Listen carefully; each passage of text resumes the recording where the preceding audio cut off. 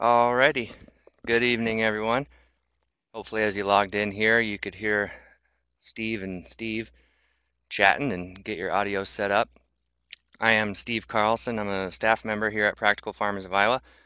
I'm in our office in Ames, and I'll be sort of the host tonight.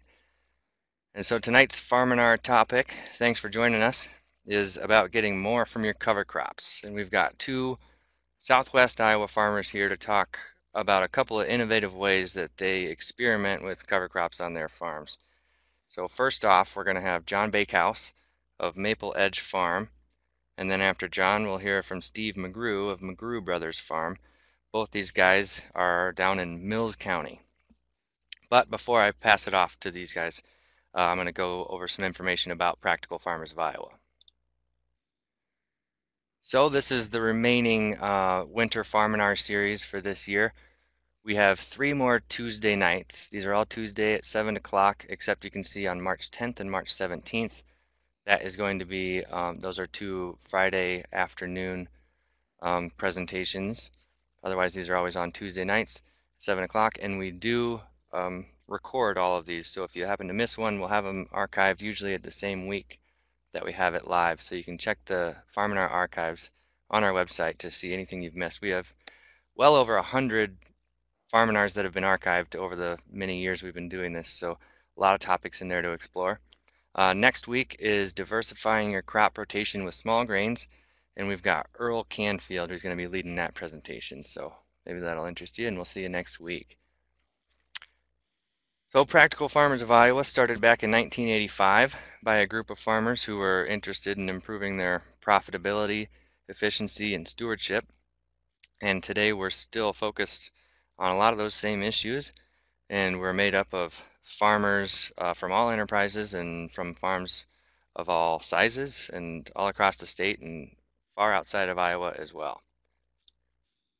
Our mission at Practical Farmers of Iowa is strengthening farms and communities through farmer-led investigation and information sharing.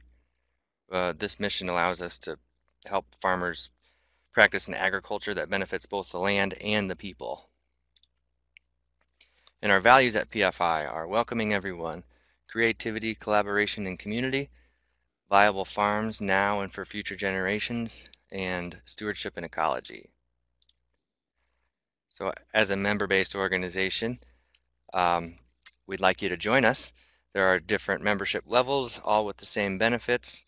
A major benefit of being in Practical Farmers of Iowa is our network of other PFI members.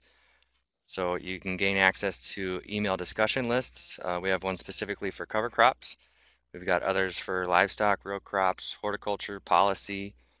So those are real helpful. Also, you get newsletters, discounts to our events. You get to participate in our programming, like our on-farm research projects.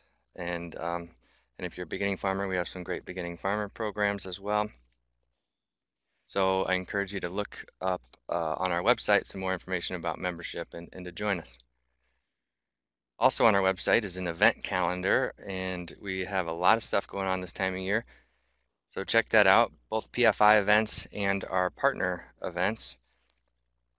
We also, next week or so, we should be announcing our spring field day series on cover crops. So those will be on farms across the state in March and in April, focused on cover crops and grazing cover crops. So look for those to be announced within a week or so. And hopefully you can join us in a spring field day. Then finally, a couple housekeeping rules here. Like I said in the chat box there, if you want to stay in touch with our Farminars, please provide us your email address and I'll get you on our list. We just send out a weekly email during this Farminar season to let you know what topics are coming up. Also, if you're inclined, please let us know where you're tuning in from. We are Practical Farmers of Iowa, but we have a lot of members and supporters outside of the state. It's fun to see where everyone's tuning in from. I'm in Ames, Iowa. Also, if you didn't notice, on the bottom left corner of your screen, there's a little poll, and we'd just like you to check up the appropriate box about how many people are listening in tonight from your one computer. It gives us a good head count to figure out just how many people are watching these Farminars. So take that poll on the bottom left corner. while our presenters are speaking tonight, feel free to use that chat box. It looks like everybody's kind of getting the hang of that. Use the chat box to ask clarifying questions while these guys are speaking, but we will reserve time at the end of their presentations for everything that they didn't cover, for other questions that you've got. So be thinking of those as we go along, and we'll try and keep plenty of time for your questions. And then the last thing I want to mention is at the end of our Farminar, I'm going to put up a box here with a link to take a survey to provide some feedback, not just about tonight's Farminar, but that gives you the opportunity to suggest topics for future presentations. And we take that real seriously. So please, near the end of tonight's presentation, look for that link and then take a short survey to give us a little feedback about tonight and future topics. So that is all that I've got to say, and I'm going to pull up Jon Bakehouse's presentation now and let Jon take it over. Thanks everybody for tuning in.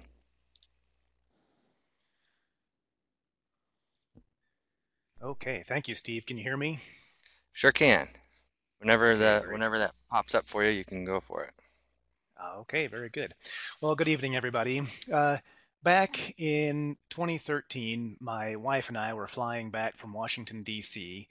It's about mid-March, and I was fortunate enough to have a window seat, and so I was kind of keeping an eye peeled as we were flying into Epley Airfield in Omaha, Nebraska, hoping that we would fly over our farmstead. You can see we are located in the southwest part of the state here. So as our plane came in from the east flying west, I was kind of keeping a close eye. I saw the orange water tower in Red Oak, Iowa, and followed Highway 34 west. And for miles and miles and acres, what we saw in mid-March were brown cornfields and brown bean fields, even brown yards, brown pastures, brown terraces, you name it. But as soon as we flew over our farmstead, I saw our cereal rye that we had planted in the fall, a field that we had planted a cereal rye, and it was bright, vibrant green. And I knew then that cover crops, even though maybe we couldn't quantify them on our balance sheet, I knew at that moment that cover crops were the right thing to do. They are the right thing to do in my heart of hearts. So I have been farming the same ground my whole life with my dad, Bach, and uh, we went no-till in the late 90s, and there we go. As you can see, the ground that we farm is mostly flat. And this is a Google Earth picture that was taken a couple years ago, a couple harvests ago, and as you can see, it's mostly flat and mostly wet. And the last 2, 3 years have been especially wet for us in the fall. We did go no-till in the late 90s, and at that time I started subscribing to No Till Farmer magazine, and they started running cover crop articles in earnest, 6 or 7 years ago, maybe 8 years ago. So I started really tuning into some of the things going on with other farmers, especially in Pennsylvania seems to be a hotbed of cover crop activity. So we started with a small plot of cereal rye. We tried some triticale, and then we went back to rye for the majority of our cover crops. But we've also tried a multi-species mix after a small grain harvest in July. We've tried a multi-species annual grazing mix planted in May. But regardless of when we plant our cover crops, our main objective is to get something growing as many days out of the year as possible. Corn and soybeans, as we all know, grow actively probably only 5 to 6 months out of the year, and something even as simple as cereal rye can add another 5 to 6 months to that time frame. So as I said before, it's kind of hard to quantify the dollar of value of this in the short term, but we can quantify other benefits such as reduced erosion, grazing, and weed control, which I'll touch a little bit more on later. But despite our successes that we've had over the years, we have run into some limitations as well.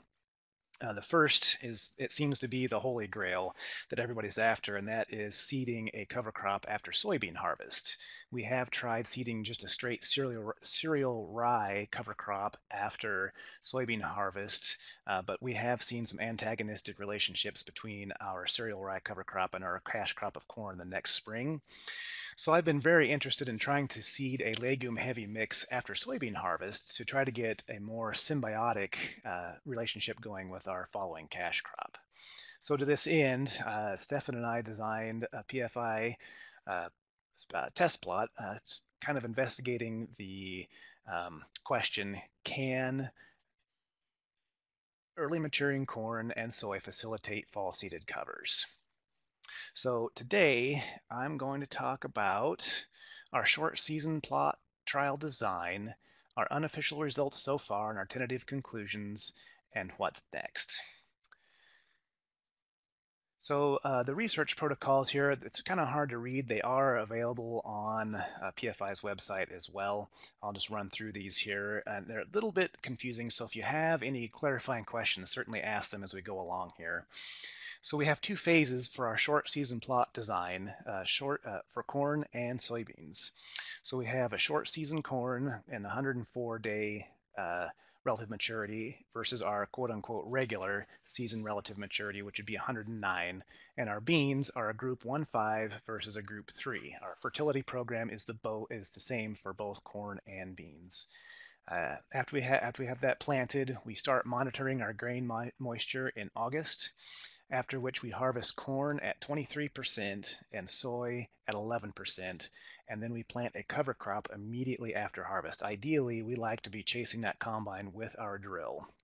We do drill all of our cover crops. We've never tried aerial seeding, so I can't speak to the efficacy of aerial seeding, but we do like our drill process. And then in the fall, we will collect cover crop biomass samples as well as in the spring.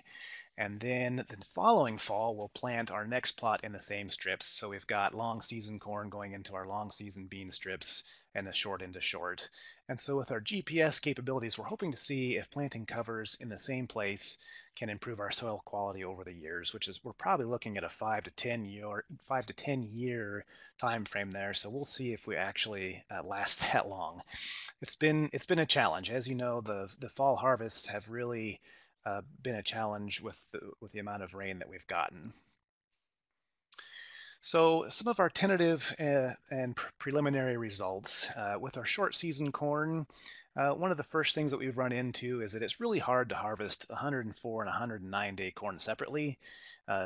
So we are kind of in the back of our mind considering going to a 90-day corn. I really think that would have to be that early to see any difference between a relative maturity.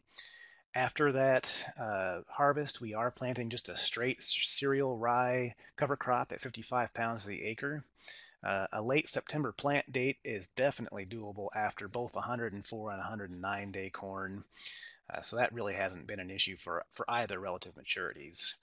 And the biomass in the fall has been decent. I don't have a picture of that here.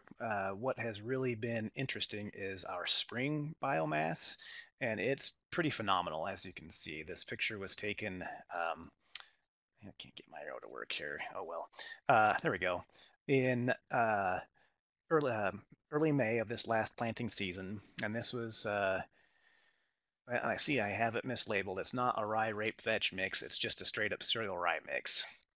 So really, the planting your cereal rye in the fall, if you let that run in the spring, you can get some pretty serious biomass in the spring. Um, as you can see from the corn yield results in 2015, our short season variety yielded 187 and our long 173, which is not really what we were expecting, but there is a caveat there. Our longer season corn started to have some disease problems later in the season. So as we were monitoring our moisture in August, they came down about the same, and all of a sudden, that 170 or that that 109-day corn just dried down really, really fast. So it's not really this yield difference is not really fully contributable to the relative maturity alone. This last year was really wet in the spring as well as in the fall. I was a little embarrassed to put these yield results up, but there they are.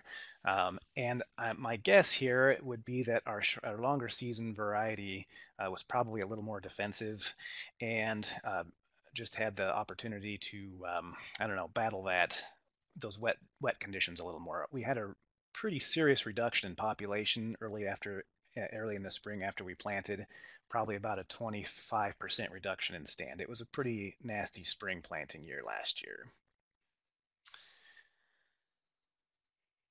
And this is what it looks like when we're planting soy into 6,000 pounds of biomass. One of the things that we have found, again, um, we did let our cereal rye run in the spring, meaning we didn't really terminate that until early to mid-May. And when we plant our beans into that, obviously that's going to push back our soy yield. And I'll touch a little bit, or excuse me, soy harvest. And I'll touch on that a little bit more when I talk about our short season soy plot. But I kind of wanted to include these pictures because planting into 6,000 pounds of biomass was hard.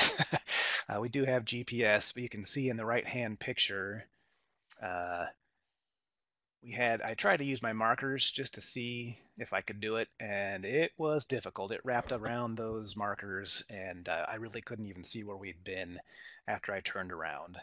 This field did have some problems. Where this cereal rye has been knocked down back here, that wasn't due to the planter. That actually blew down pretty late in the season, and we had some trouble. This planter really didn't like planting into uh, differing heights of cereal rye. It wanted to plant either into all standing cereal rye or all flat cereal rye. And as you can see down here, this front coulter here, this front unit is starting to ride up on some of that cereal rye that's been knocked down. So we did have some emergence issues. This is in roughly the same spot. Um, I will say by July, you could barely tell that we had any emergence issues. However, this did come through in our yield monitor. We had a yield reduction in this area. So this next spring, this coming spring, we're going to, if we have cereal rye that's both standing and knocked down, we're going to set our planter for the depth that it would require to get those beans in the ground for that rye that's been knocked down. And we also got some Keaton seed firmers. I think that may help us get that seed into the right place. So challenges planting into that much biomass. I will mention briefly this planter is a relatively new Kinsey with no attachments on it. It's a stock planter. There are no discs, there are no row cleaners, there's no nothing, and there are also just rubber closing wheels. So also, as you can see, that much biomass can still hang around. This picture was taken Sunday. One of the benefits we've seen when we plant our cereal rye in the fall, usually our wet spots are a little drier in the fall, so we can actually get something planted into those wet spots. And in the spring, if we can't get a bean crop planted in there, that cereal rye will continue to grow and then fall down to form a mulch mat, as you can see here. This is not representative of the whole field. This is just representative of where beans did not grow very well. So that cereal rye biomass, that mulch mat, didn't compose much at all, which actually turned out to be a good thing. It really helped protect that soil. And you can see, this is my buck knife here, you can see it's a pretty thick mulch mat, so we had some benefits that way too. So our short season soy plots haven't been quite as exciting as our short season corn plots. It's been a frustrating frustrating process to say the least, but we've learned a lot. One of the first things we've learned is that you can grow group 1-5 beans in Iowa and yield pretty well. One of the things, as I mentioned, that we're interested in is planting a legume-heavy mix after soy harvest. We're shooting for a cereal rye rape vetch mix where the cereal rye is less than 50%. However, you can see from the mix, the green cover seed calculator over here, your hairy vetch mix seed is very expensive, and it gets your cost per acre up pretty drastically. We're looking at a $50 per acre cost here, and that's pretty steep, especially not knowing if your vetch is going to make it through the winter. Another thing that we found with plant date, generally common wisdom says that you need to get your legumes in the ground by September 15th in order for it to have any chance of overwintering. And that's, boy, I tell you what, even with a group 1-5 bean, getting your cover crop planted by 9/15 is rather optimistic, especially when your weather has been uncooperative. As you can see from this picture down in the bottom left-hand corner, this was taken in November of 2015 after we had planted that mix, and the biomass wasn't real impressive. And when we rolled around to next spring, it didn't look much better. We um, a lot of the vetch and rape did not overwinter that year, so we went ahead and terminated that cereal rye pretty early, late March, early April. So by the time we got around to planting corn, mid to late April, you could barely tell there was even a cover crop there, and that was sort of frustrating. I took these pictures last Sunday, actually. Uh, the picture on the right is a picture we took with our drone. So you can see the strips here are our actual short season test plot, and they're green, which is kind of exciting to see in the middle of February. That is our cereal rye rape vetch mix. The mix up here, well, it's not a mix. This is just cereal rye that was planted into corn. Same here. And this is actually the same mix that we planted in our strips over here. So it is green and growing out there, which is pretty exciting. At the picture on the top left, you can see a lot of little hairy vetches poking up here, which is exciting also. We'll see if they make it through this upcoming cold snap. Nature can be pretty cruel to have these 70-degree days with some rain and have some of the stuff come out of dormancy, only to have it hit with 19 degrees here in a couple days. This bottom picture shows what's left of a rapeseed. They didn't grow too badly in the fall. It frosts off pretty early. You can see a little bit of green left in there in the middle. I don't think we're going to get much out of that this spring, but really when it comes to rapeseed, we don't expect to get much out of it. I will go back quickly to this uh, mix cost here. 2 pounds, or excuse me, $2 per pound for vetch, a dollar for rape, and 21 cents for cereal rye. Shoot, you'd be hard pressed to raise your own cereal rye for that price. So you can see that hairy vetch really eats into your budget pretty quickly. Our short season yields have been encouraging. The first year uh, was kind of an experiment. For the first time, we planted Group 1 beans. You can see that in 2015, our short season beans yielded 56 and our long yielded 64. Again, another caveat here. I really think this had more to do with genetics. When we decided to go with a Group 1.5, I kind of sprung it on our seed dealer in March. And if you can believe it, there's no Group 1s just floating around Iowa. He had to go up to Minnesota to get some. And by then, they were pretty slim pickings, and he just kind of took what he could get. And I think our genetics weren't comparable between these two varieties. But there still was a statistically significant yield difference. This year, it was exactly flip-flopped. We haven't had time to get official results with PFI for these short and long season yields. So these are just kind of what I was able to extrapolate using our yield maps. So one of the unexpected learning objectives that we met was that, again, I'm really not too afraid to be planting early Group 2 and Group 1 soybeans. Now, granted, last year was an outstanding year for soybeans. I think you could have planted just about anything and yielded pretty well. But I'm really not as gun shy about early season beans as I used to be. One of the caveats with planting an early bean is that, in talking to our seed dealer, he mentioned that they see better yields when those shorter seasons are planted later in early to mid-May. And so we've purposely kind of delayed our soybean planting to kind of hit that sweet spot. But of course, this gets into a delayed harvest as well, as I mentioned before. Our neighbor planted a Group 3 bean about a week, well, I would say late April, and we planted our Group 1.5 in mid-May, and he was harvesting his Group 3s about a week earlier than we were harvesting our Group 1.5s. So planting date has a pretty profound impact on even beans. But again, I'm really kind of starting to refocus our attention on spring conditions and letting that cereal rye run to get some benefits out of that cereal rye. Weed suppression is one of the easiest benefits to quantify from a financial standpoint. I will say, just from an observation last year in a soybean field that we had, excuse me, in a cornfield after harvest, we planted cereal rye. And in part of the field, we ran out of seeds, so we didn't plant anything.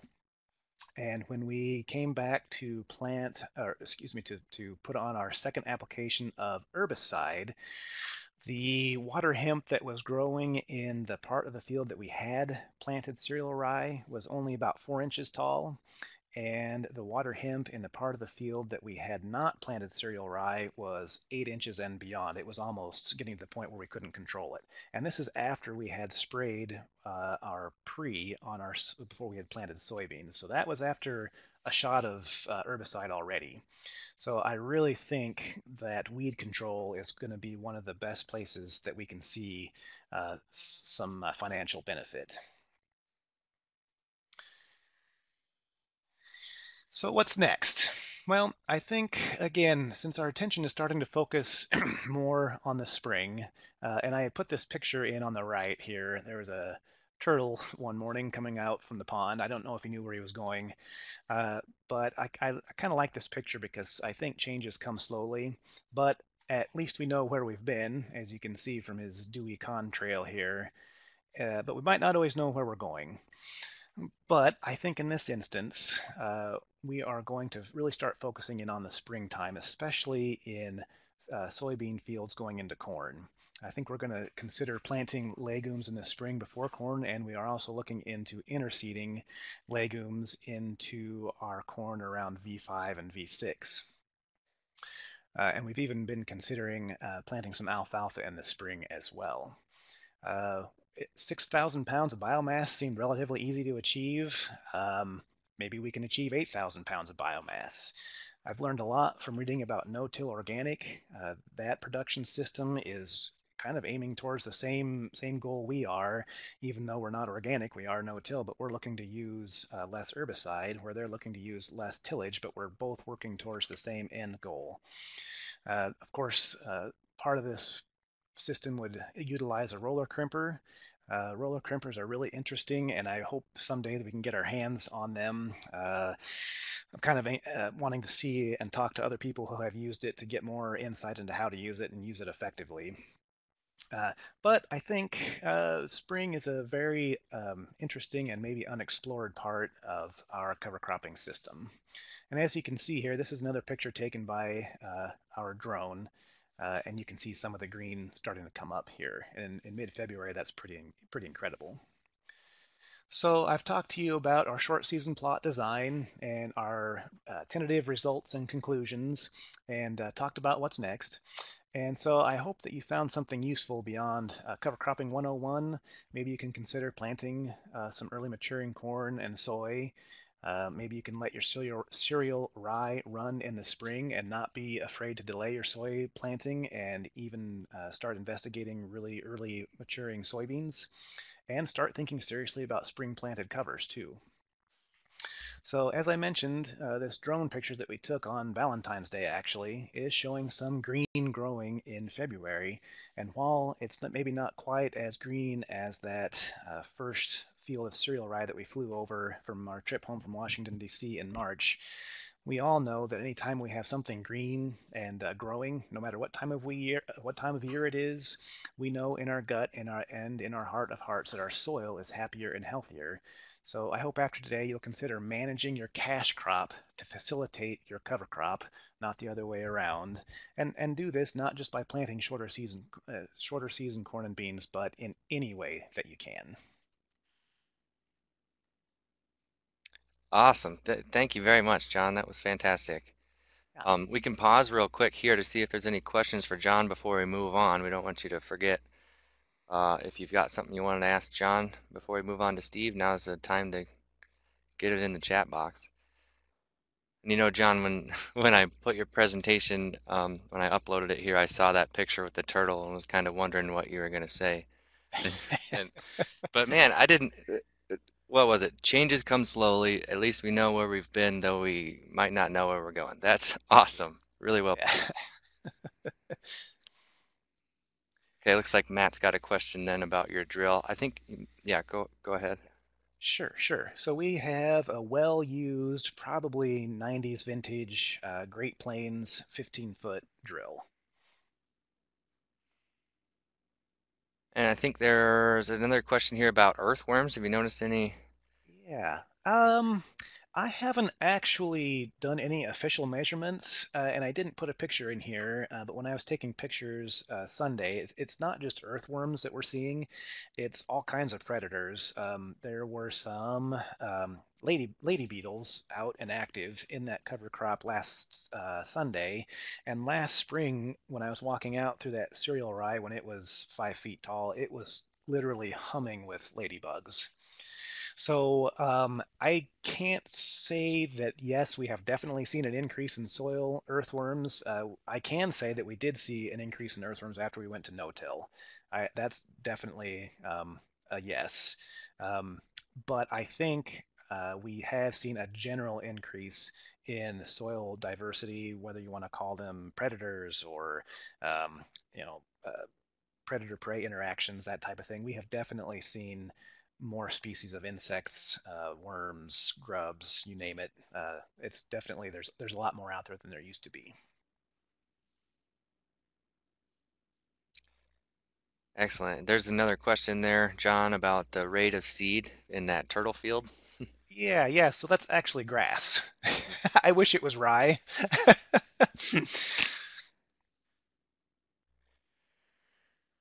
All right, great. Well, yeah, and by the way, Stefan, our research scientist here at PFI, has posted some links in there for for first of all, another project that PFI was involved in, and then it looks like now another one from Iowa Learning Farms that are related to this topic. So feel free to check those out.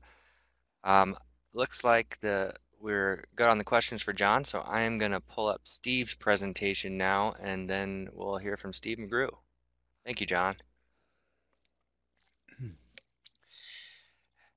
Yeah, hi, this is Steve McGrew, and from Emerson, Iowa. Our farm is just 3 miles away from John's, and I'm going to talk to you a little bit about what we've been doing normally for our cover crops at first, and then I'm going to go into a few new things we've tried, and then as time sees fit, I've got some slides on some of the more basic parts of the cover crops that I wanted to go through, and then in the unlikely event we still have more time left after that, I've got 13 slides on information about our drone. And I think maybe that'd be interesting too. And I see Stephanie from Houston, Texas. That's my daughter. So hello, Stephanie, for coming in. So on our cover crops, the traditional way would be just to put cereal rye in front of both corn and beans. Everybody has their own reason for using cover crops. Ours is more erosion than John's. We're up in the hills, the sea slopes mainly, a few D's. So we are concerned mostly about erosion. So I want to use those for that. And I worry about putting 100% grass in front of a corn. It's almost like continuous corn. And the Iowa State research shows a small yield drag on corn following a cover crop, which tends to usually be cereal rye. Now, some of the PFI studies don't show quite as much of that, and that's good.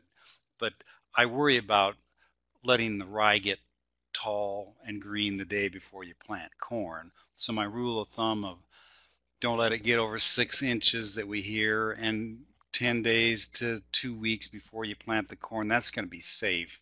And you'll probably see very little yield drag if you can do that.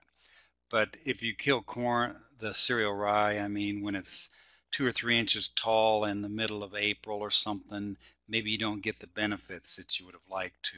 So those are trade-offs that we keep worrying about.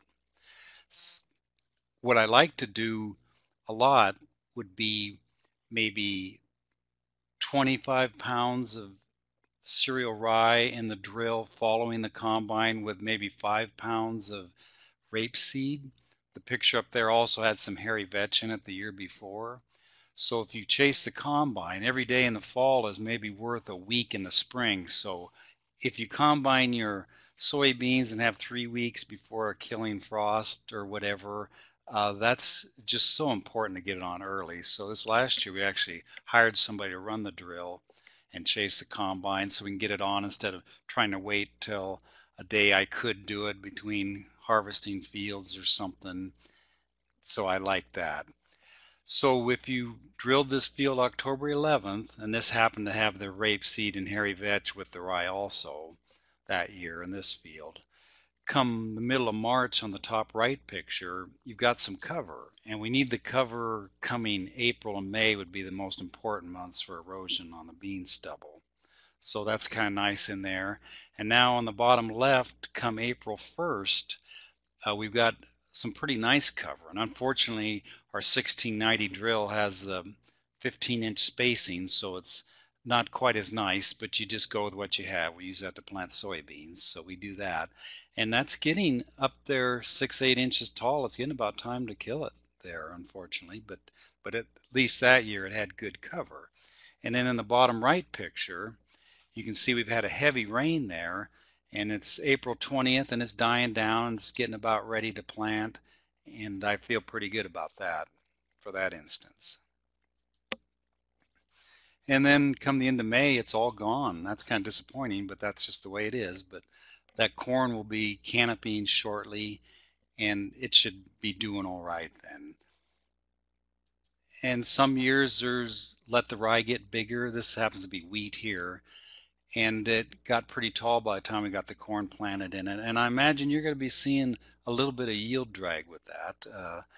You put up terraces, you're going to lose some bushels too, but I try and keep the cover crops back on the grass, and that's why I'm trying to go more. Jon mentioned about the broadleaves. If you could do a rapeseed or a hairy vetch or something like that, you're going to get that carbon nitrogen ratio down and keep your corn from being yellow.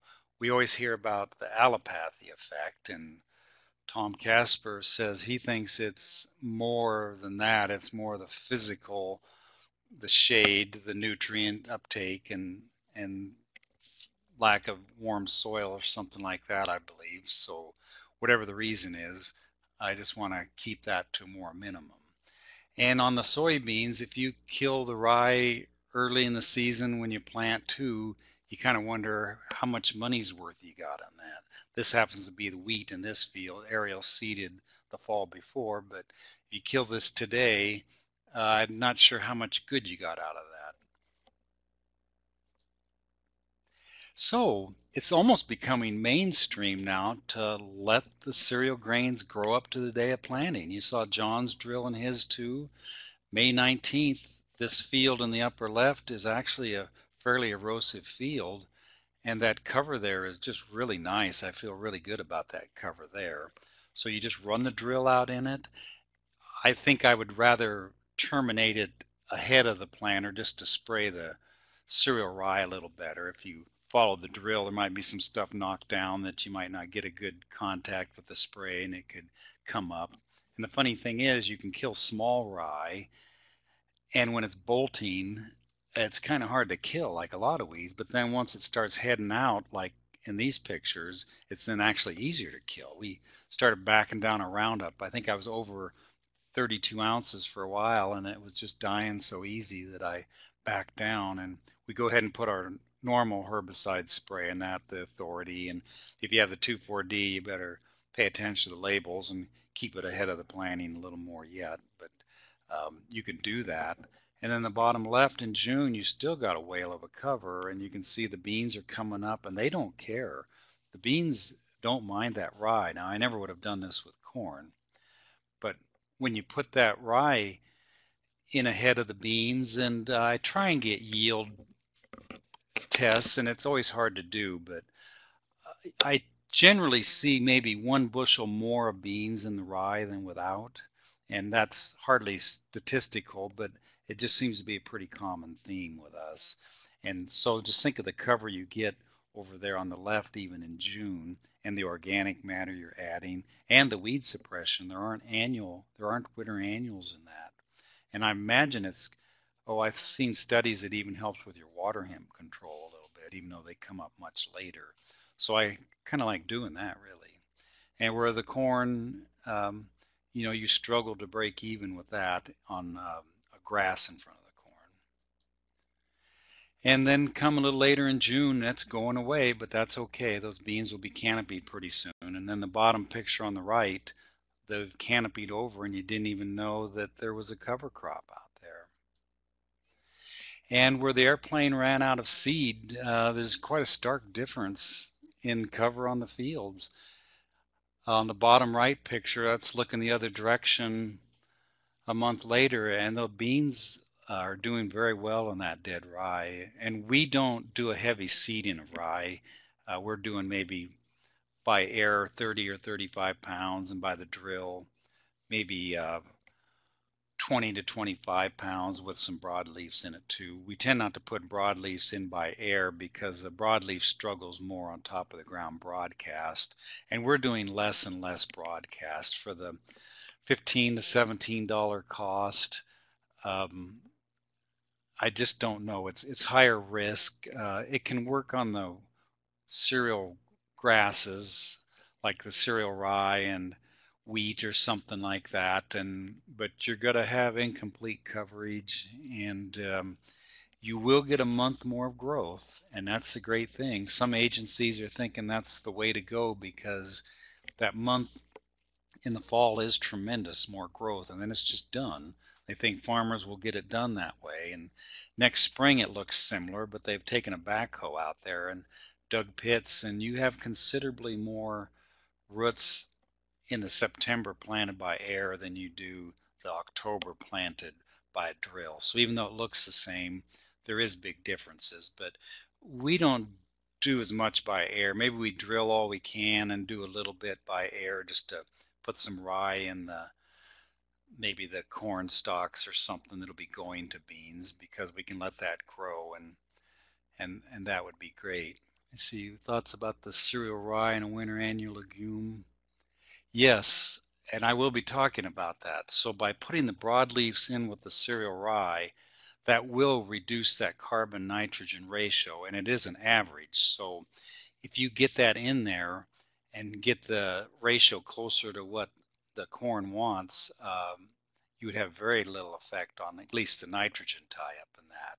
So that's why we do try and balance that out. And the rapeseed is inexpensive, $1 a pound, and you get a couple 100,000 seeds, and that's why I push that so hard. And the 5 pounds is a heavy rate. 3 pounds would be maybe more of a normal rate, but so 5 pounds of rape seed, and if it grows, that would be great. The picture before, we seeded that or a couple before October 11th, and our rapeseed did not overwinter. And John, who's just 3 miles west, his did overwinter a week or two earlier than ours, and I wonder if that has to do with the planting date, maybe. There's a question about soybean development.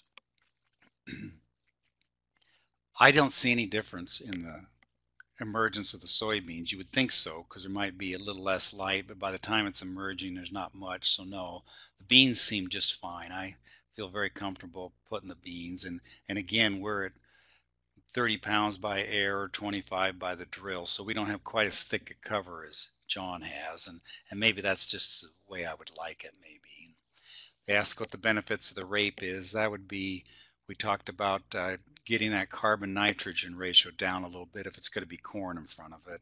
And I probably wouldn't bother spending the money if it's going to soybeans because the cereal rye is fairly inexpensive and the beans seem very happy in that. And so I'm just glad to leave that alone there. We have a question of frost seeding rapeseed and rye. I've wondered about that, but if you're going to be seeding the rye or the winter wheat anyway, then you'd about want to make it one trip. And we will be doing a PFI test here in March, maybe, about frost seedings on broadcasts, some of these mustards and rape seeds. So we'll find out. That would be okay. And we used the dwarf Essex rape. I forget if that's called I'm guessing that's an oilseed rape, but I'm not real sure. We terminate it before it gets very big, so I don't think it'd be very much there. We have a question on cool season cover crops, weeds.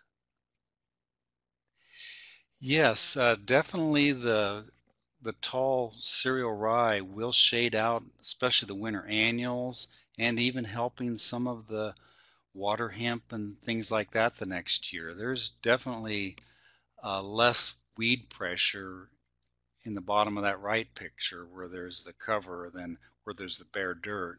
Now, unfortunately, when you spray herbicide on that live rye, it does metabolize some of the herbicide. And we saw where you had like a hairy vetch that metabolized it, and then it got fairly weedy later on.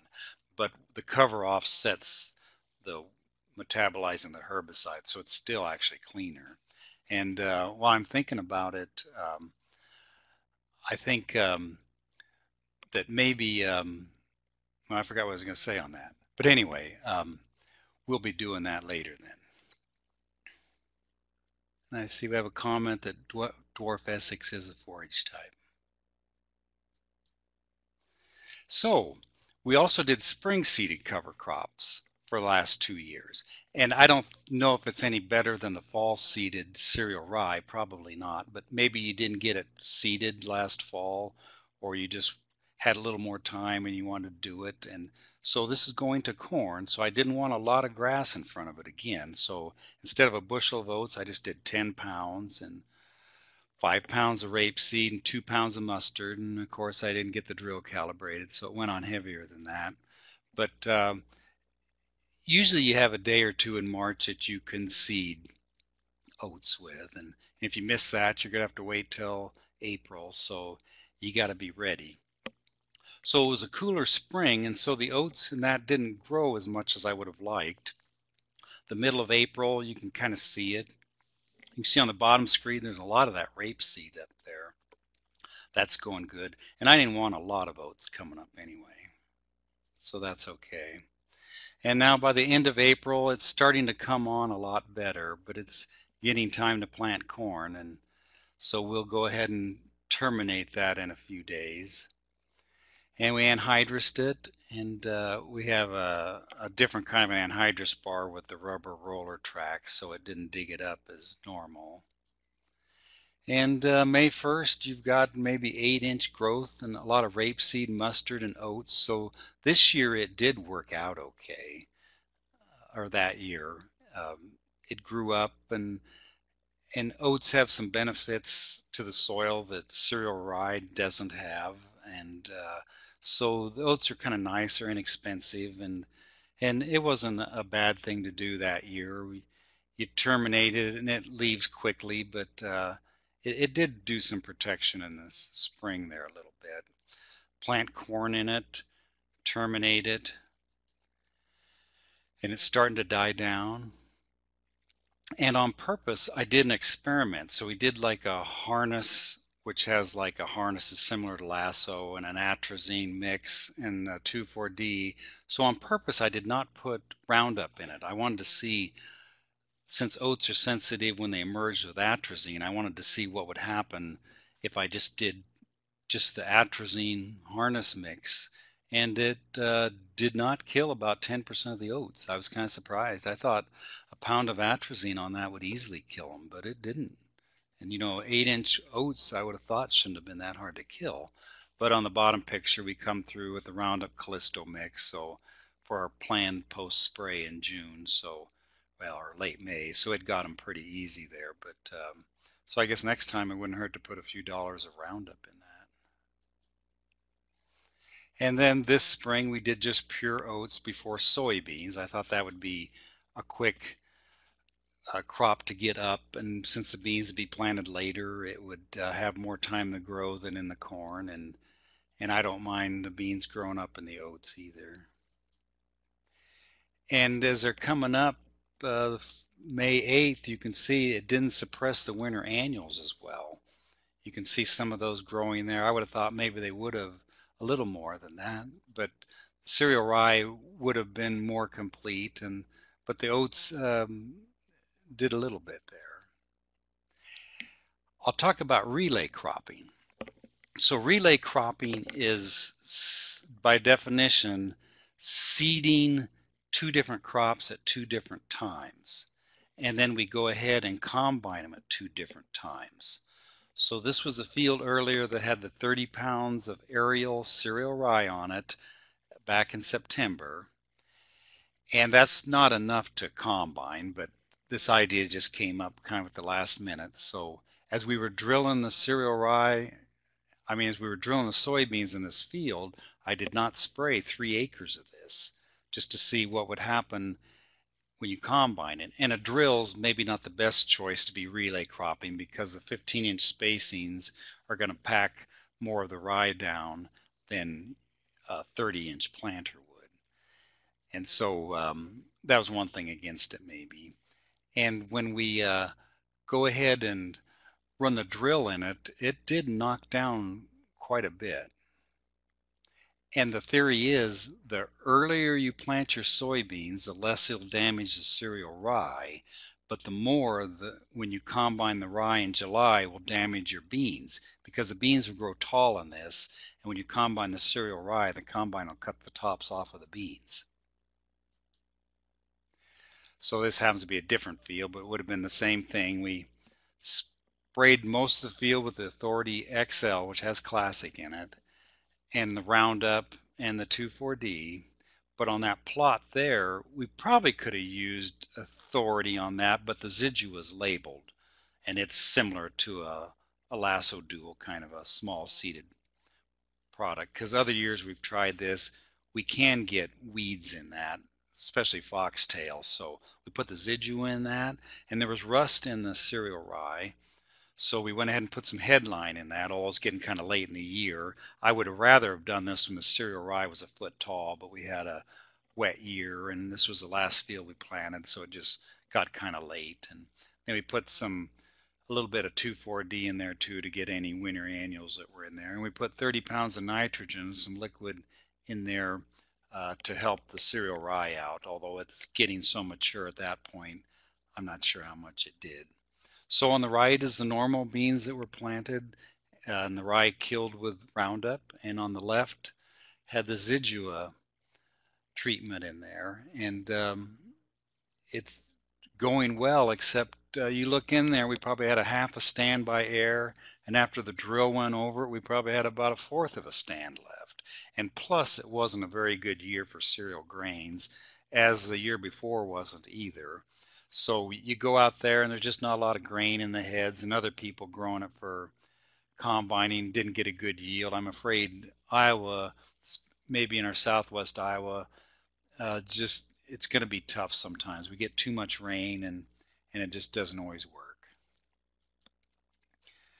And July 8th now, it's starting to get dry, and the beans aren't as tall on the right in there as they would be a lot of years, just because they were planted so close to when the cereal rye was mature. And if you would have planted beans the 1st of May and the cereal rye a foot tall, you would have had pretty tall beans, and you'd combine and be cutting the tops of those off then. There's a question about the relay cropping weed problems. Yeah, it can be hard getting a herbicide to get the weeds out. Some organic people just do this, plant rye and the beans and then have no herbicides, and that'd actually be a pretty good way. So it does help suppress the weeds, but in our system we try and find a herbicide that'll get that out. The year before, when we did it without a small seeded broadleaf or foxtail, we had a lot of foxtail in the beans that came up, and then we sprayed them later with a Roundup, but to kill the foxtail, but still it would do that. I'm not sure about winter flooding or extreme cold. I guess if the winter or floods get your cereal rye, then you're out of luck. And now the rye is getting dry, and it's about ready to combine. This was the year before. Is the only picture I had of it getting combined, and you see it's cutting a little of the tops of the beans off. And the year before, there was absolutely no rye in there, and the neighbors also. It was a pretty tough year, and I think we got about a bushel an acre when we went around the hills, so we just didn't even bother to combine the rest of it. And that wasn't the fault of the relay cropping. It was just the year, a bad year for cereal rye, as was this year too. And I don't know what you do about that. That might be the biggest reason I might not do much more of this, because it's just maybe not a good crop for us to be harvesting in southwest Iowa consistently. So the combine went over this, and you can see it took some of the tops of the beans off, but it got it. And my biggest disappointment is the combine wheels killed the soybeans there. I thought maybe they could take that, but they were big enough that it killed it. So now all of a sudden we're getting hurt on our soybean yield too. So you can see the normal beans on the right and the relay cropping beans on the left. And in September, the end of September, they're looking kind of peaked. I'm not sure why. If it was just being under that cereal rye there a little bit, and you can see the wheel tracks because it's just a 15-foot head on that wider combine for this, and so the tire tracks are coming along there quite a bit, So trying to get my point. There we go. So that was from the past, and coming back the other way, you get that one there, and these two. So it did run over quite a bit, really. I was kind of a little disappointed in that. And so going back to the other slide, we got 7 bushels an acre of rye, which is not very good yield for a cereal rye at all. And that was more just because of the low population this year, I think. We just had a half a stand, and then the drill took the other half out of it, and that's just the way it was. And this corner of the field wasn't as high yielding as the rest, so we got 31 bushel of beans on the relay beans, and then 48 bushel of beans on the normal. And the rest of the field was a little more than that. And then this was a picture where the airplane ran out of cereal rice seed, and the beans were yielding about 1 bushel over 5 replications in the cover crop than without. So I feel that the letting the cover crop go clear up to the day of planting soybeans does not hurt the bean yields. They just seem to do that. And the question, yes, we do have the same population. The drill just went across the beans and into the other relay crop, and he didn't even know which I was going to leave, so he just went back and forth. And we plant a low population of about 130,000 beans because all tests show that a population over 100,000 has maximum yields, but that's fairly low with that. The question about timing's everything. That is for sure on the relay cropping. And labor management, yeah, you probably got to be there. If I had to do it again, I probably would have planted these when the rye was a foot tall, and then it might have hurt the beans more yet. And when the combine ran over the bigger beans, it probably would have smashed more yet. And this is just kind of interesting.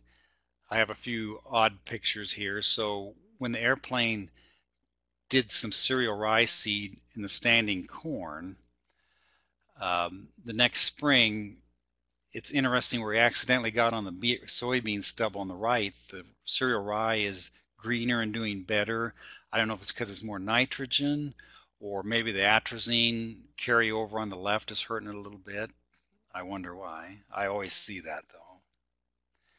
And here's Stefan's hand-seeded cover crop plot, and we don't have very good luck with the broadcast seeded in, this was even in August.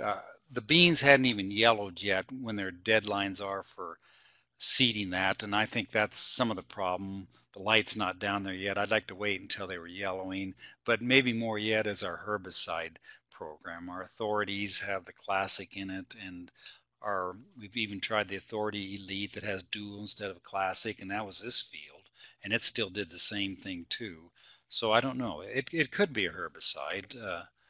I'd ask Dr. Bob Hartzler about, since I worried about the carryover, but since the drill to the right was fine a month later, and the broadcast that was on top, which should have been maybe less herbicide in the very top, I would think that should be less problems. But he said, but your roots are so compromised on the seed on top of the ground, it would be believable that the healthier plant being drilled could stand the herbicide carryover any better. And yeah. And the Iowa Soybean Association did some aerial strips of the triticale, clover, radish across the field. And I put this in there just to show what it did to the winter annuals. This field we got to later, we would have liked to have sprayed it with herbicide to get rid of the winter annuals. And but you can just see quite a difference in that between where the plain strips are, and there's not the winter annuals, and in the rest of the field there is.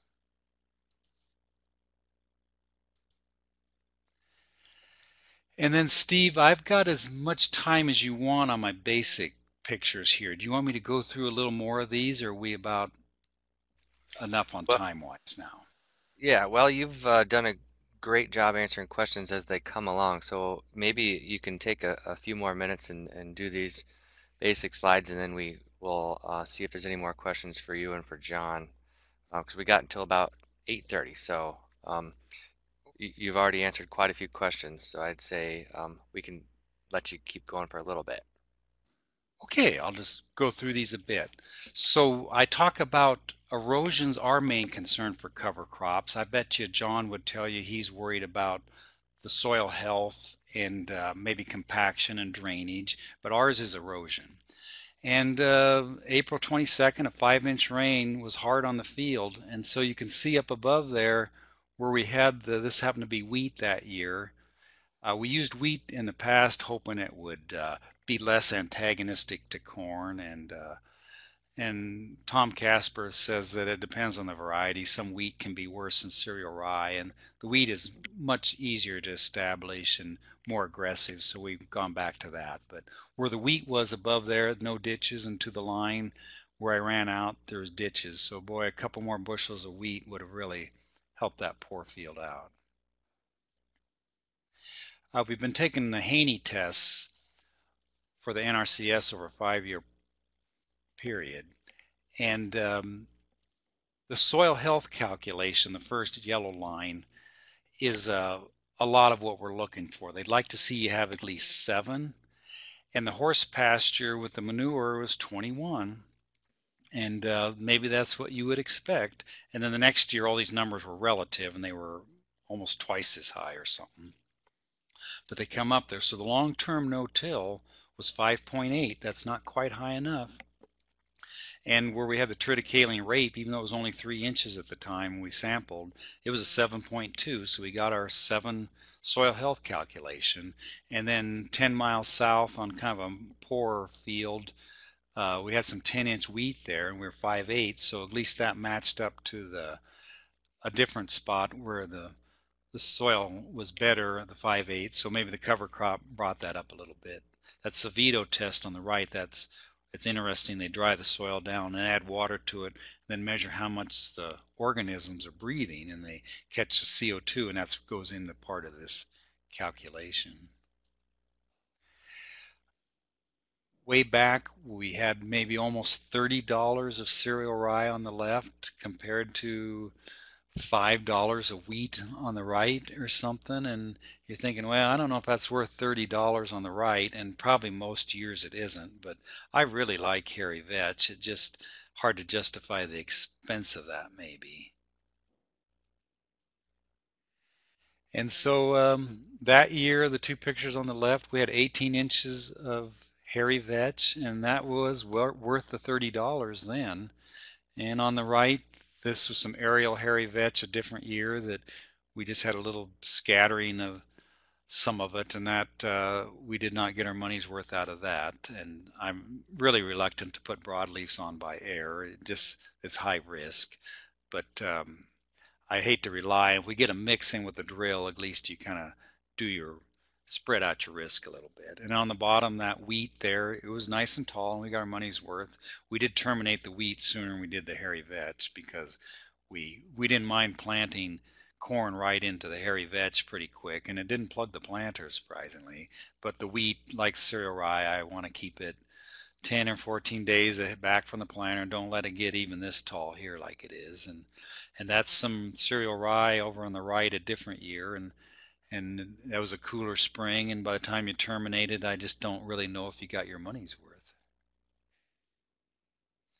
And here is the check plot with and without hairy vetch, and the corn on a replication was 8 to 10 bushels higher in the hairy vetch. I should have said hairy vetch before, on the left than the check, and you might expect that because of the more nitrogen and the more mellow soil. So the corn really likes that. John talked about the alfalfa in the spring. That'd be an interesting experiment. I don't know how big that could get. I threw this in here because we did some CSP seeding on the headlands way back and planted in April until October. It's up to your chest about, but with our cover crops after beans, that's kind of tough to do. A corn soybean rotation is a challenging rotation to get a cover crop in. If you were combining wheat in July or silage in September, there's a lot of things you can do. And when we do the corn and soybean rotation with full season maturities, it gets challenging. I'm interested to see Jon's experiment with a shorter season. We're not willing to do that yet. I'm concerned about the yields, but he's shown some promise on that. So, and of course, it would just depend on the excuse me, on the year. We had a sprayer boom malfunction on killing some cereal rye once, and so 13 days later, I came back and resprayed the field to kill that. And you can see that poor corn. And so on the bottom picture, 13 days after it was even sprayed, so 26 days after the first was sprayed, that corn is hurting. And I couldn't get a yield monitor because there wasn't enough rows in there, but you know that's going to hurt your corn. So I would never do that with corn on purpose, and the beans don't care. We've talked about the aerial versus the drill. We're doing less and less aerial. It sure is easy. It can be done, and then you don't have to worry about it, but it just, the drill is more reliable. It's just that you lose a month of growth.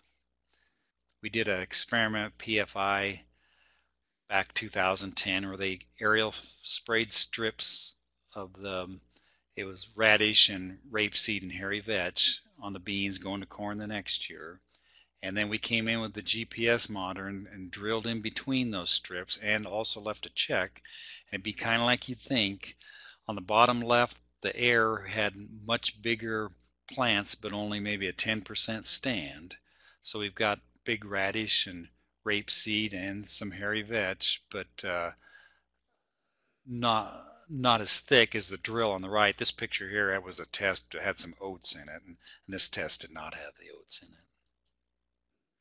And you see the big radish that was aerial seed in September on the left, and then you see the here, and then you see the little ones that were drilled in October, and the same with the rapeseed here and here. So it's kind of like you think you get bigger plants but less of a stand, and we all know we should probably aerial seed 50% more by air than the drill, but nobody wants to spend the money. Jon and I went out once into his triticale patch that was 18 inches tall. We always hear about cover crops taking moisture.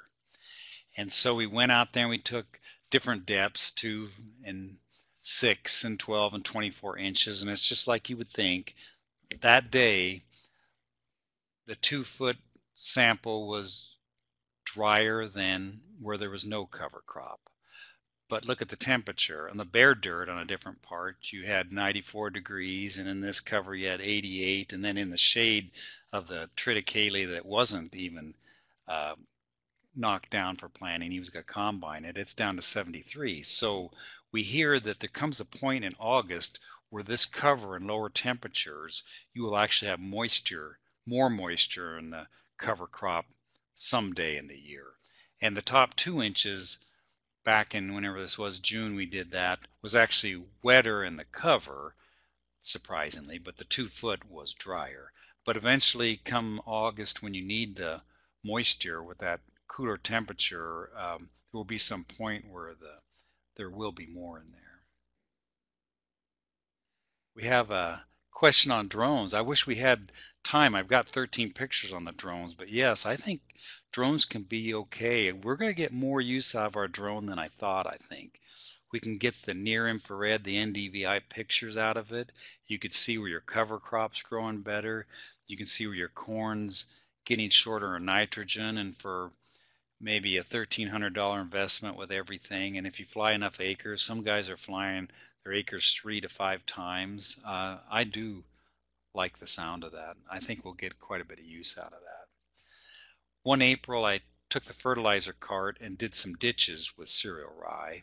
And when I came with the herbicide in May, I didn't have the heart to kill it, so I just left the ditch. It was 20 feet wide. And coming back in June with a post spray on the corn, just look what that rye did to that poor corn in that ditch there. But that's okay. It was just a small ditch. But that corn struggled and it wouldn't do that. And I don't have enough time to explain this picture here. But anyway, Steve. Yeah, great. Thank you very much, Steve. That was a ton of really useful information. So we do have time for questions here. John, you're still there, right? And feel free to start things off here, John, if you've got any questions or comments about Steve's presentation. Otherwise, if anybody in there wants to type something in the chat box, we've got both these guys ready to answer your questions. I see there's a question here about would you call cereal rye a nutrient catch crop for nitrogen and potassium? I'm sure it would be everything. If you let it go too late, your ratios get so high you might not get the nitrogen until later in August or something, and then you might have yellow corn before that. But yes, any cover crop would be called a catch crop. There was a question about what kind of clover in that ISA plot. It was something that began with a B, Bantium or something like that. I'd never heard of it before. I don't think we saw a lot of that. I wish red clover could be used more. I've tried it a lot and never had much luck with red clover, and I don't know why. Another thought I also thought about, some guys with the mixtures get really creative and they'll go out with a select corn spray like Select or something and kill out the cereal rye and then let the legumes keep growing until the day of planting. But it'd be another trip with a sprayer, but that'd be interesting too. And John, do you have some comments? I was just going to add to that cereal rye being a nitrogen scavenger. Certainly, the Iowa nutrient reduction strategy bears that out in their suggestions for how we can reduce our nutrient load in our waterways. Cover crops are right up there at the top to help mitigate that problem. Yeah, I agree.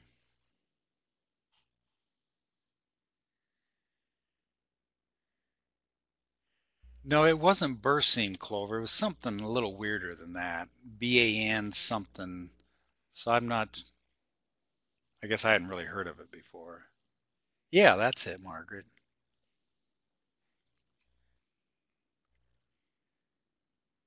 It looks like Neil's got a question there for Steve about how did you adjust the timing of your nitrogen application in corn? Did you cover that yet? No, I haven't. So where is this at? Oh, okay. Well, we split our nitrogen into three sources. So we VRT on our MAP, our phosphate fertilizer. So there's some nitrogen in that. So we get 0 to 30 pounds of nitrogen on with our dry fertilizer in whenever February or March. And then we do spring anhydrous usually. And we have that Ag Synergy bar so it doesn't tear up the soil or the cover crops either. That has snowmobile roller tracks that go beside the knife and hold it down. So we just do it in the spring. And then when we spray our herbicide on, we put 5 gallons of UAN in that for another source. And it's a great surfactant. That's 18 pounds. And we just go the Iowa State rate of the last year, I think it was 140 for our economics. And then every field I put a check strip of 250 pounds on as we're VRTing the nitrogen on anyway, just to get a yield comparison with half an acre around that half an acre. And this last year was the first year we saw a significant difference on the 250 versus the 140 because we apparently lost a lot of nitrogen even on spring anhydrous. We have a question of why I'd like to use clover. East of us in Indiana and that, they use a lot of clovers for cover crop and it's inexpensive. It'd be a good legume. If we plant alfalfa, it's going to be fairly expensive.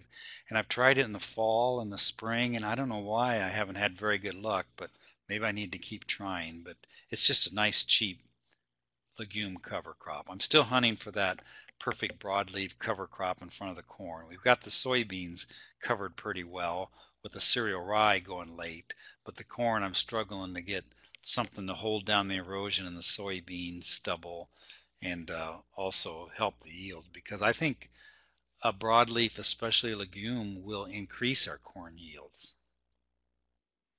I, Yes, I would definitely put the clover before the corn. I don't even know, I don't think I'd put any broadleafs in front of the soybeans, although we have to for some of our government EQIP programs because they require that mix. But on our normal ones, I just want grass in front of beans and broadleafs in front of corn as much as possible, or a mix at least to get the CN ratio a little better.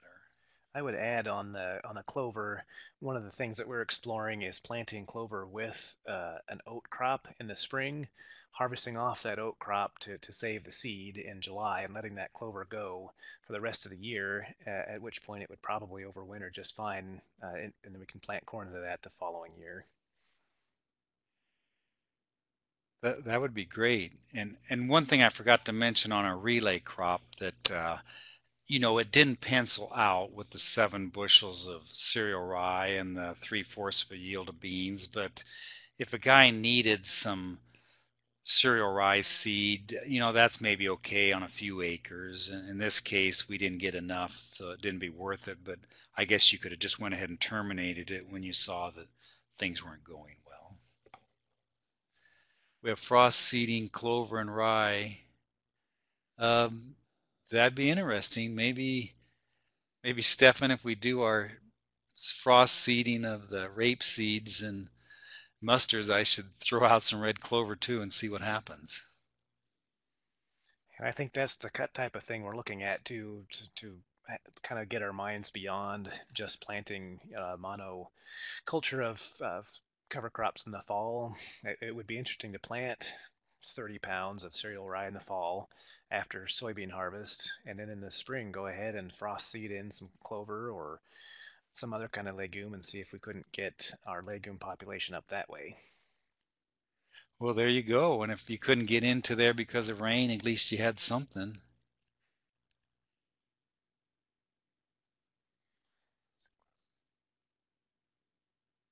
That's interesting, Margaret's red clover, the high rate, and that's interesting.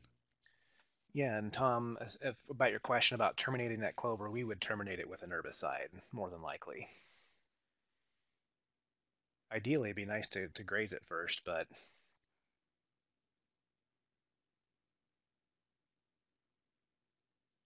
And that is a comment. John's grazing. If you've got livestock, that really helps out justifying the cover crops. That's great if that happens to work out.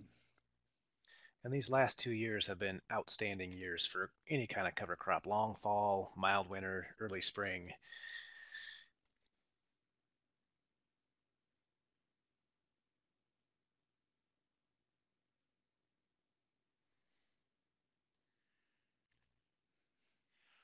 Are you guessing, Steve, we're going to wait till later to show the drone pictures? Well, I was going to kind of gauge the chat box here and see if we keep rolling with questions, we just finish out our time with this. So maybe we'll do a last call right here. If you've got some more questions, get them in the chat box. Otherwise, Steve's got a few slides here on him using his drone. And so if I don't see any questions in here, we can let you go right into that, Steve. And John, go ahead if you've got something else to say too before that. Nope. I think that about covers it. And John, Well, John, you had mentioned that you used a drone too. Is that right? Yeah, we got ours about the same time as Steven did, but crashed ours immediately. So we just Oh, got it back from the repair shop about a month ago. So we're a little behind the curve. But we can see a lot of benefits for it. It's kind of an exciting technology, and it's exciting that the cost has come down to the point where your regular user can get some pretty good use out of it. yeah, cool. Well, yeah, I'll say one plug real quick here. If you're still tuned in, I did put up that box to take a survey to give us some feedback. So before you sign out for the night, please just give us a couple minutes to give us some feedback. And thanks for tuning in. But yeah, we've got 10 minutes here, Steve, if you wanna go right into this. Thanks. Okay, so we got the Phantom 4 drone, and I'm using it more than I thought I would, and I've seen more benefit than I thought I would out of this. And of course, 10 months after they came out with it, now there's the new 4 Pro, but just like a computer, that's just what happens, but that's okay. So they're running, I think now even the Pro you could almost get for the $1,200 plus. You about need 2 more batteries because the 20 some minutes on a battery is just barely enough, and then you can't even charge it until it cools down. So you about need to be flying one and cooling one down and charging the other. And the biggest difference on the Phantom Pro is it has a better camera, a full inch lens, and it has sensors also on the back and the sides. Like this one, you cannot fly into your house, it'll stop it, but you can back into it, unlike that. And so if you buy extra software, I'll talk about that later. The 4K camera, even on this Phantom 4, is just amazing. I just sit with my mouth open in front of the screen seeing these pictures. And this little picture here maybe doesn't do it justice, but they're just really great. And I took it up the first time and looked at the video, and I thought, well, this isn't a video, it's a still picture. And then all of a sudden I saw the cars going by on the road, and I'm just surprised it could be that stable. I would think it'd be shaking and vibrating. So the pictures are just fantastic. The resolution at 400 foot, which is its maximum legal height, is 2 inches, and 20, supposedly 28-minute battery. It's usually a little less than that. And the battery, you can do about 80 acres in 20 minutes with it. So it's really quite a bit. Just some interesting things. You're supposed to fly it within line of sight of the drone, and that's pretty hard to see that white drone up there. You go 400 foot above the ground or above a building. You need to register your drone and pay the FAA $5 if it's between 0.55 pounds and 55 pounds, which these are. You would need a UAV license if you use it for commercial business.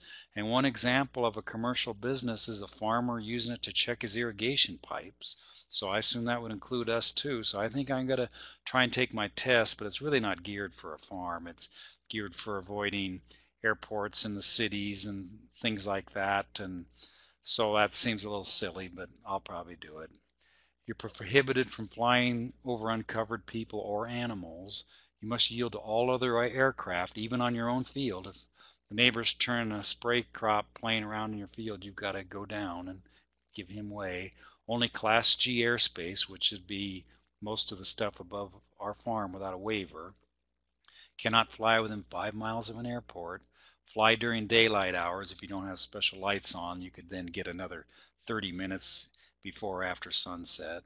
You have to report over $500 of property damage, not including your drone. So if you smash out the guy's windshield in the car and it costs over that, you have to do that. Can't go over 100 miles an hour. Ours cruises at 23 miles an hour, and you can put in sport mode, maybe go up to 45 miles an hour. But it takes a lot more battery that way. And the program that comes with the DJI Phantom 4 is the Go app, and that's the free app with it, and that's nice. But there's a $25 Litchi app that I like a little better. You can set waypoints to make it fly automatically, and so you could tell it to go to this corner of the field and start and turn on the camera here and take a picture there, turn on video over there and turn it on and turn around. When I'm in the daylight, it's hard to see with the sunshine on the tablet, and so if I can just do it automatically, that's a lot nicer. And a picture down here, that 2-inch resolution, you can zoom in and really take a good look at it. You might not know where you're at, and it's just as well as video didn't transfer. We probably would have locked up everybody's computers. So the program called Drone Deploy, you can stitch together the pictures. So you fly a 80-acre field, you're going to get 400 or 500 pictures at 4 or 5 meg each. So you have just several gigabytes, tremendous amount of pictures. And the drone deploy, it'll just automatically fly back and forth. You tell it what height and what percent overlap of the pictures, and it'll just do it. And when the battery gets low, it'll come back and you trade batteries and it'll go back up and take off where it left off. That part's free, but then to stitch them together is so much a month. I'm not sure how much that is, or $1,000 a year. And if you have enough acres and do them enough times, if you did your acres 3 or 5 times and had enough acres, I think that would be all right. get some good out of that. And this is a drone deploy field. That black in the upper left there, I'm assuming that's smaller than one of the 400 pictures would be. I guess I didn't do the math, but it's a lot of pictures. So you zoom in 2 inches on the left there, you can see the planter shutoffs, and that's kind of neat to see that maybe your on and off isn't too bad. And then you zoom in a little more, you can about see every corn plant, and you can even, there's a company out there that'll let you do the statistical spacing and population analysis, and they have I guess a free trial on one field. That'd be interesting to do that. And so then the drone deploy, the picture on the left is the normal red, green, blue picture we would get. And on the right is their near infrared, the NDVI. And you can kind of see some of the tile lines in the spring before there, and you can see the grass waterway there and the tile there. And this was, we got it later in the year, so next year if we can go out in the earlier part of the year, we'll see a lot more. I'm colorblind. Can you guys help me? Is that green or red there? But the red is the worse photosynthesis and the green's better.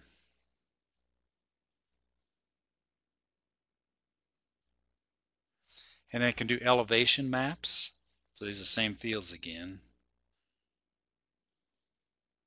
And it'll do 3D modeling. So you can fly over there and see your 3D grain bins. It looks a little funny. It looks like they're melted when you zoom in, but there are ways you can fly different elevations and get that better. I need to try that. We had about 50,000 bushel of grain pile there, and it'll figure the volume of a pile. It said about 53,000, and we didn't get a good measurement to see what that was because we were blending it in with some drier corn in the bin, but it apparently was pretty close. It's kind of interesting. And that's following the combine with the drill right beside that tile line I was talking about. So did we get done in time, Steve? Yeah, that was a really great way to wrap up the last few minutes that we had here. Thanks for preparing that, Steve. So, yeah, maybe. Great. And we talked about we ought to do one of these sometime on the drones. I think there'd be some interest in that. Yeah, exactly. And if so another plug here for me to take, if you take that survey, that's what we're looking for, is for feedback on what topics you want to hear about in the future. So that means, topics, this is for Farminars, but we take this list also and see if it applies to field days. So right now we're planning our field days. So if you want to hear about drones or anything else for our upcoming field day season or a future Farminar, give us that feedback and we know who to ask to talk about it. But thank you very much, Steve, and thank you very much, Jon, for preparing these presentations and taking the time to share all your knowledge with us tonight. And I appreciate everybody tuning in and asking great questions. This was a really great Farminar. Thank you very much. Thanks, Steve. Thank you.